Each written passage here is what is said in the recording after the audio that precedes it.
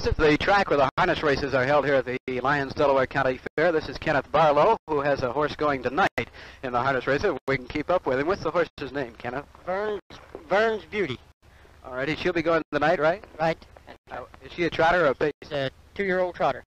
Can you give us a rundown a little bit of the gear that you have here? Is this called a sulky? Is that the... Sulky. What's this made out of? How much does it weigh? Wood, they weigh about 16, 17 pounds. Go ahead.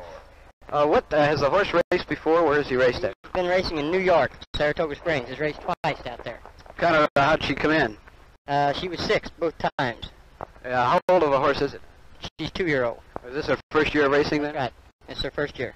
How do you go about training her and get her in condition for these races? Oh, Beauty. She started training long in... Here, get up there. Just right on my cord there, Beauty. Whoa. Whoa. Whoa. All right, go ahead. In September of last year, has been training since then. Started breaking her along in September last year.